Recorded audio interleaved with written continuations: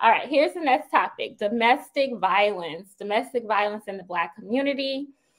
From where does it stem, and how can we fix it? I don't claim to be an expert, okay? That's why I asked the people to come onto the show tonight, because they have different expertise and different experiences that they can offer to the show. But I did do a little bit of research, and not just today, but I've read a lot about domestic violence and learned a lot about domestic violence in our communities, and it's alarming and it's scary. And I want to talk about it, and I want to have a productive conversation about it. In light of what happened with DaBaby and Danny Lee, I noticed that a lot of YouTube channels were talking about domestic violence, but I did not see that they were talking about it from a solutions-based perspective. It was more, well, what's wrong with women that they're hitting men now? And, just more like gossipy. Like, oh, did you hear what happened? It was gossipy. I really want us to have more of a solutions-based discussion. And I want us to dig a little deeper about where this stems from. Here are a few stats that we have about domestic violence, okay? It says, according to the 2010-2012 National Intimate Partner and Sexual Violence Survey, nationally, 45% of Black women experience contact, sexual violence, physical violence, and/or stalking by an intimate partner in their lifetime. The same survey found that 40% of Black men experience contact, sexual violence, physical violence, and/or stalking by an intimate partner in their lifetime. Black victims were significantly more likely to be killed by an acquaintance than white victims. About 17% of Black women in the U.S. experience sexual violence other than rape by an intimate partner during their lifetime. 15% of Black men experience the same. Okay. Nearly 3 in 10 women and 1 in 10 men in the U.S. have experienced rape, physical violence, and/or stalking by a partner. Okay. And there are many other stats that are very alarming. Okay. Mm-hmm. I cross-checked some of this data, and pretty much across the board, sources say the same thing. Okay. I'm going to link these sources in the comment section. But some of them come directly from the CDC website. Some of them come from the domestic violence statistics website as well. And so you all can look at those. But I want to ask you all, where does domestic violence stem from? What do you all think? Who likes to chime in first? If I can. Okay. So I actually do facilitate family violence and intervention periodically. I think that where it stems from, first, we got to understand that it's so many different types of abuse that kind of coincides with domestic violence. We talking physical abuse, emotional abuse, sexual abuse, economic abuse, psychological abuse. I think a lot of times we look at the actual physical violence when we talk about domestic violence, and there's all different types of violence that occurs within domestic violence.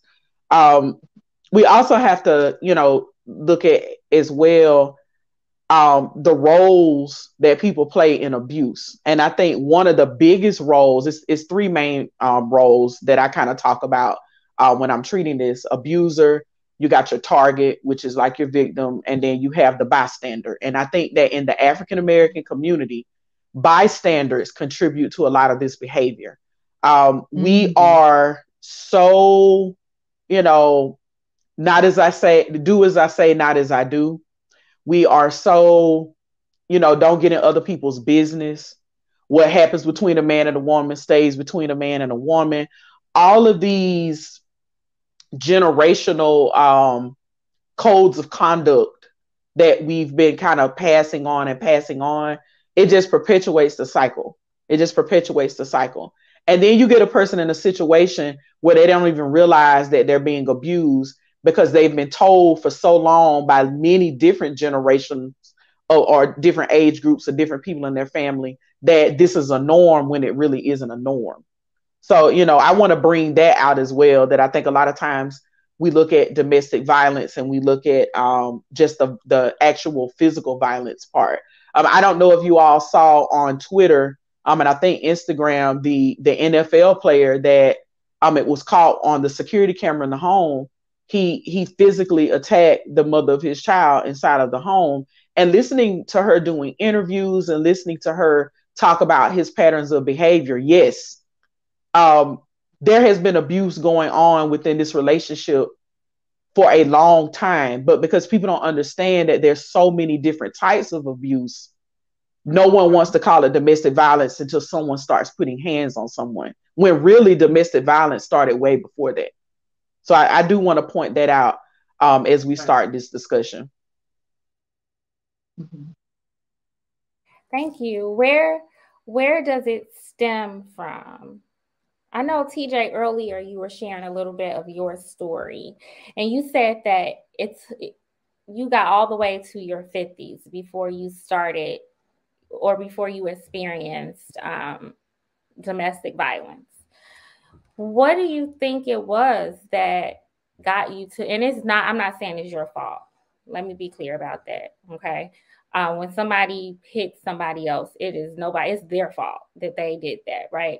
But I do believe from what I've learned, and you all correct me if I'm wrong, but from what I've learned, sometimes women and men have certain internal issues, whether it be self-esteem or fear, fear of leaving, that keeps them in a situation where they're being abused. What do you think it stems from? Like, why do you think you allowed that to go on? And I hate to say allowed, but you know what I mean. Why do you think you sustained that? And why do you think your partner, I know you can't speak for him, but just what do you think is the reason why he even got to that point where he was abusing you? Well, he didn't actually put his hands on me to the very last day. But to your point, Ms. Jovo, you're absolutely right. That was the culmination. It had started early on with degrading me and talking down to me, cursing me, calling me names, actually cursing at me in church. And it's interesting, I think, again, another shameless plug, me and my daughter did, because I wanted to, my daughter, you talk about bystanders. Wow. Take your time. Take your time. And we got you. Wow. I wasn't ready for that one. To see my parents see their 50-year-old child and feel so helpless. And I am the woman, and even when I told my husband about it, when I met him, he was like shocked, because I am not that person. I would be the person that would cut you off at the knees. A military officer for 20 plus years. I'm in your face. But it goes to what you're saying. There was a point in my life I was lonely. My daughter was gone. She was gone living her life in college. I'm by myself. I didn't want to be by myself. And I'm saying to myself, well, because I'm pretty up there in the federal government, making really good money, and understanding that, my selection pool is not going to be, as far as economically speaking. I'm thinking, well, Terri, why don't you just, open your horizons and not be so picky. So I did. It didn't matter. And I've never been a person that really cared about how much money a band made or anything like that. Because again, if we were going to be together, we were going to be together. But so I did. And and I say with the lies we tell ourselves, because initially, I had talked with my daughter, and when on one show we were saying, what I thought I was showing her as a woman versus what she actually saw. And she said, what she saw in me is how I dominated in my relationships. That's, so when I met this man, I'm thinking to myself and I'm justifying, I said, well, this guy's just not going to let me run over him. So that's why, he's just not going to let me run over him because I know that I could plow through. So that's how I justified it, that this guy's just not going to let me run over him. But then it started to be more than that. And it was happening and I didn't even realize it was happening.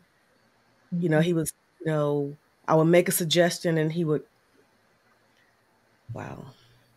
And I was so good, I thought, at watch, because I have a scar on my arm that I've had since I was 16 years old from saving my mother from being abused. So I thought I was really good at being able to scope that kind of stuff out.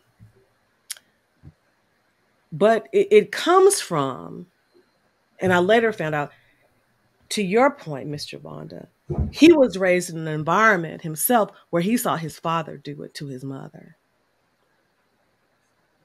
And that the mother, would get, degraded by the dad.